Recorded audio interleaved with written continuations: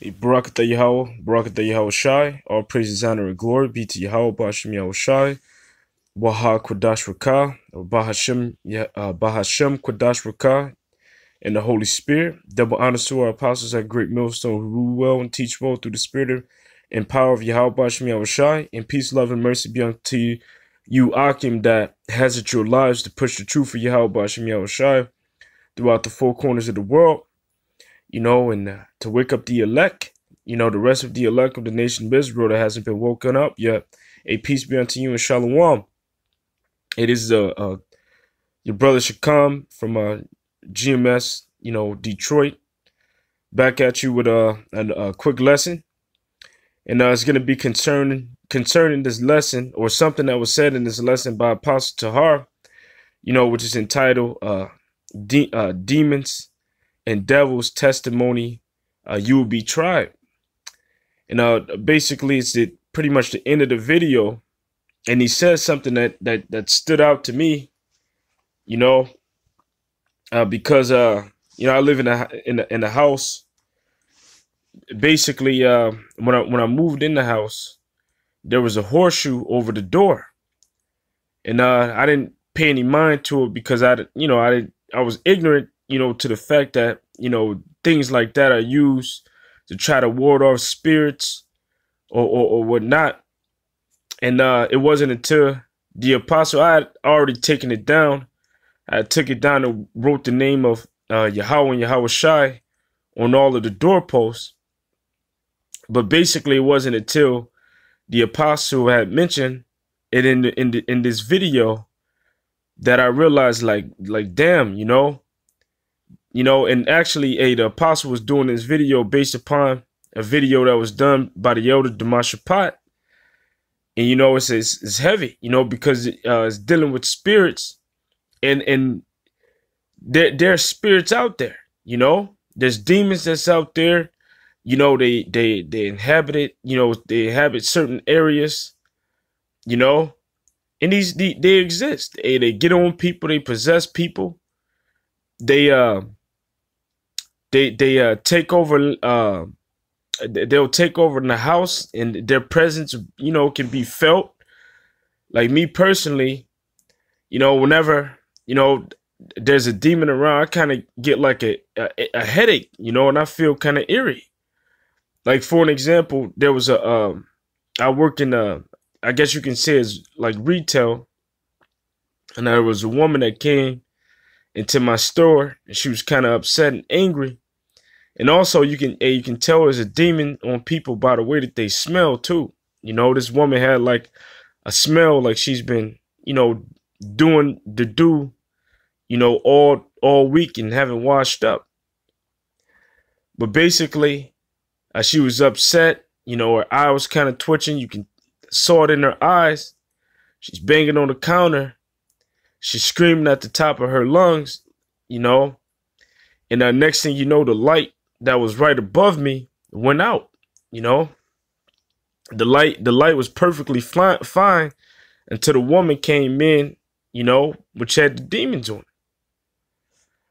But basically, this lesson is based upon, something the elder said. I'll let it roll real fast. He would have to do an exorcism on that house. Don't let them devils run you out the house. You got to exercise. You got to get them. You got to evict them devils, man. Them demons. Anyway, the last scripture, Luke 11:20. But if I, with the finger of the Most High, cast out devils, no doubt the kingdom of the Most High is come upon you. Come upon who? The nation of Israel. The kingdom of heaven is already here. But the actual kingdom of heaven is going to be established when we all come together. That's the house of David. The kingdom of heaven starts with Yahweh. Salakia. But there was you can go ahead and watch a video. The video is only about 40 minutes long, 40 minutes, 32 seconds. But there was a point in the video where the apostle said that basically when brothers come together and they're doing an exorcism on a house, You know, get your scriptures together. The elder brothers, get your scriptures together. You know, you go through with your prayers, but make sure that you get all of the relics, you know, that are in the house, out of the house, because when it comes down to certain objects, you know, they carry demons. You know, there's spirits behind them. Like you got people that'll put relics up, you know, like horseshoes or different crosses and things like that, but they don't understand that that's inviting more spirits to come in, because there's demons that are connected to it. You know, there are people that put up horseshoes so that evil spirits won't enter into the house. But what you're doing is you're opening up your house to evil spirits by putting them up, you know?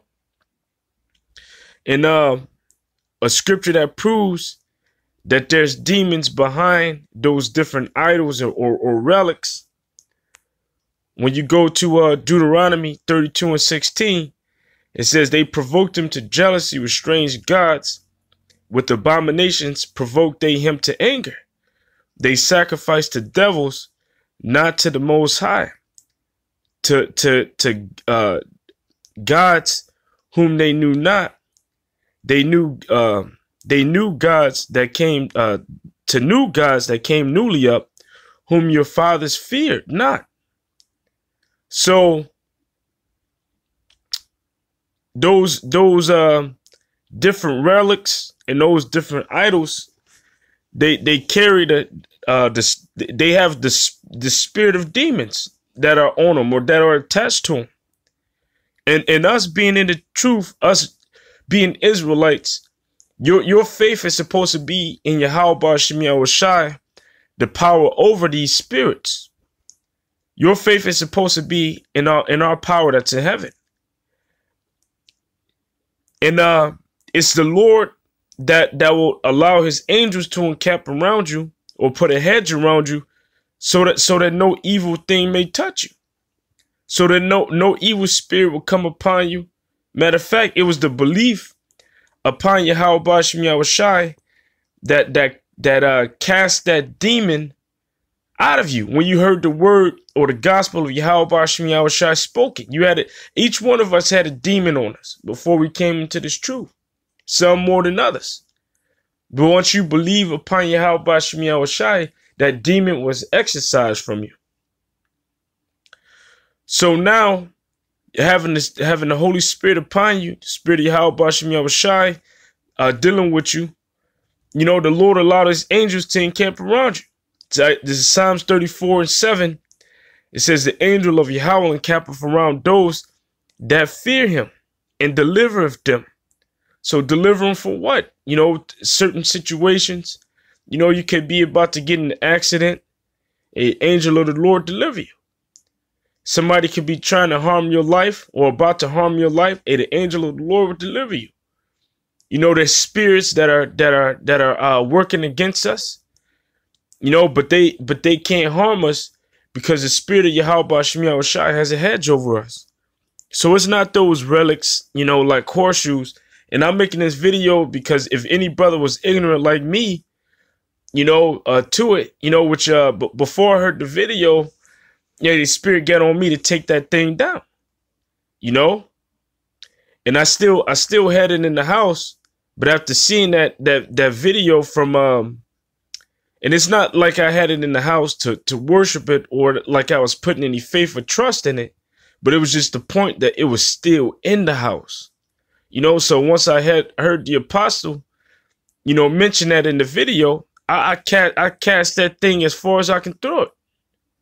You know, I took it outside and I cast. It's it was about 5 in the morning. 5, you know, it's 5:30 now, but it was about 5. I took that thing and I flung it outside as far as I can throw it. You know. Because, hey, there's spirits that are on things like that, you know. So if you got any relics or symbols in your house, hey, those things are holding spirits.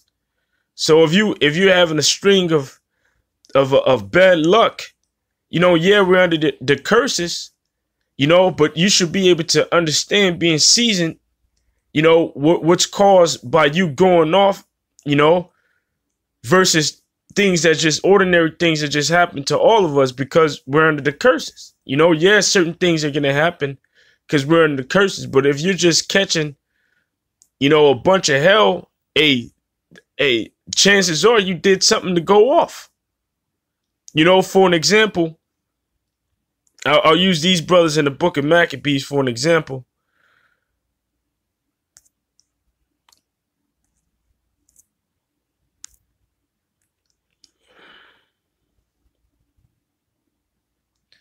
It's going to be Salakia. There we go. Got the screen to rotate. Second Maccabees 12, and I'll begin at verse 38. It says, so Judas gathered his hosts and came into the city of Odolam. And when the 7th day came, they purified themselves as the custom was and kept the Sabbath in the same place.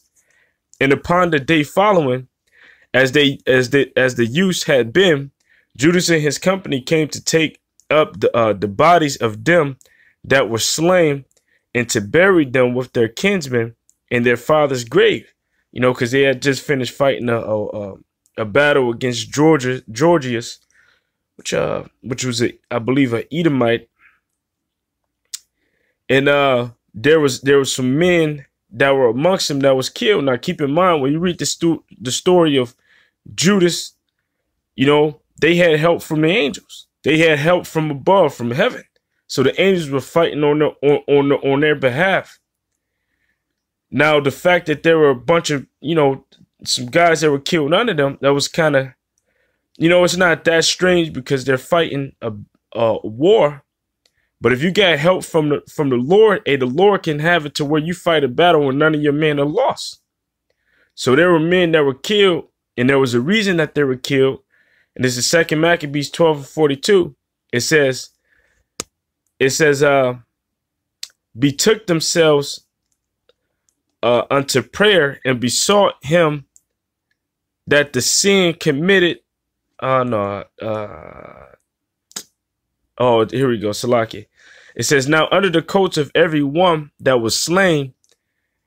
Now listen to what it says. It says, now under the coats, under every one that was slain, they found things consecrated unto idols of the Gemnites, which is forbidden the Jews by the law. Then every man saw that this was the cause wherefore they were slain. You know, so those we're not supposed to deal with any idols, you know. So if you got any relics, if you got any idols in your house, you know, get them far from you, man.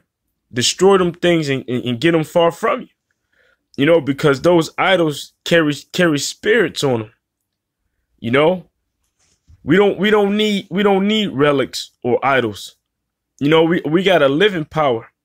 You know, we got a living power. We got a son. You know, Yahweh Shai, which walked the earth before. You know, and was hang on the cross for our sins. You know, so that we may believe upon him and be saved and receive salvation. You didn't, you know, there wasn't a idol of gold or silver that was put on the cross. You know, it was our own flesh and blood. You know, which died for our sins and our iniquities. So we don't need these relics. We got power from heaven. And if you believe on Yahweh B'Shem Yahweh Shai, and you're one of his, and the Lord is dealing with you, the Holy Spirit is upon you.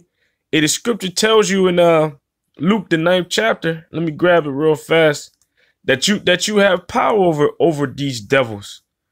And how do you have power over these devils? Through the name of Yahweh B'Shem Yahweh Shai. You know, through Yahweh B'Shem Yahweh Shai. If Yahweh B'Shem Yahweh Shai is dealing with you and you one of his top guys, you know, because yeah, you got some guys that'll try to cast out devils like the apostle was bringing out in his video in Acts 19th chapter. But you had certain vagabond Jews that were trying to cast out devils, which they didn't believe for real.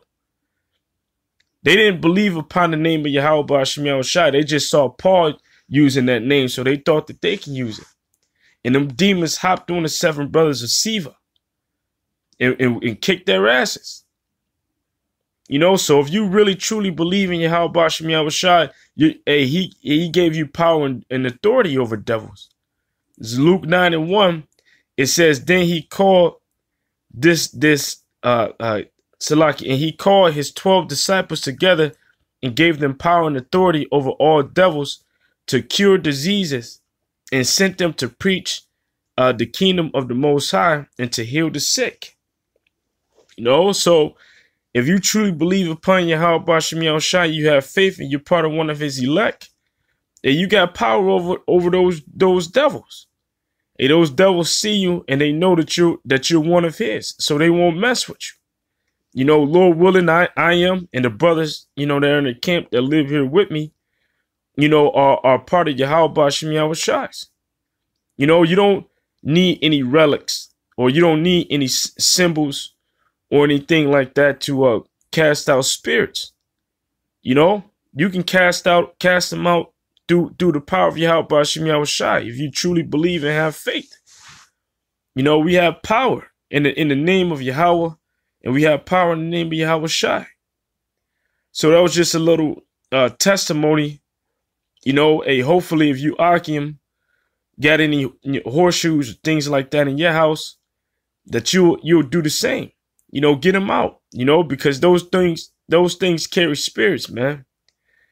And if those spirits maintain there, and different things keep happening to your crib or happening to you, then it shouldn't be strange to you. You should know why it's happening. You know? So get them things out of there. You know?